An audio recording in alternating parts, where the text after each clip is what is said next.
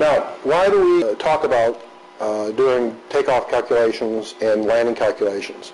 And Boeing did a study not too long ago. In fact, it ended in 2006, I believe, of Part 121 aircraft. The same numbers could certainly be applied to 135 and so on. But most accidents, 25% of the accidents, occur during the takeoff phase up to the point of flap retraction, and 45% occur in the landing, which is of no surprise. But what's interesting to note are the percentages at the bottom of the chart there that reflect the percentage of accidents occurring as a basis of flight time. And clearly, 65% of all accidents occur during the first and last 2% of flight time. So this is why it's so important to do takeoff as well as landing calculations. Now, why use this net takeoff flight path analysis that we keep mentioning? And this is in lieu of using all these other rules of thumbs and workarounds and the myths or fallacies that we discussed previously. Well, first of all, the net takeoff flight path allows you to distinguish between SIDs, which are based on all engines operating, and an obstacle clearance or a single obstacle or single known obstacle clearance. The SID construction, as I just stated, does not in itself assure regulatory obstacle clearance.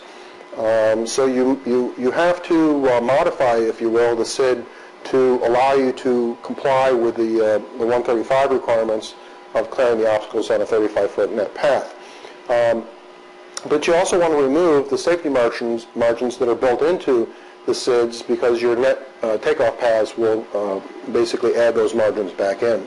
We can look at this a little bit further in just a moment, but also that the net takeoff flight path calculates a max weight limit by segment. Again, the second segment is not always the most limiting. The final segment, much more commonly than pilots would expect, is the most limiting factor.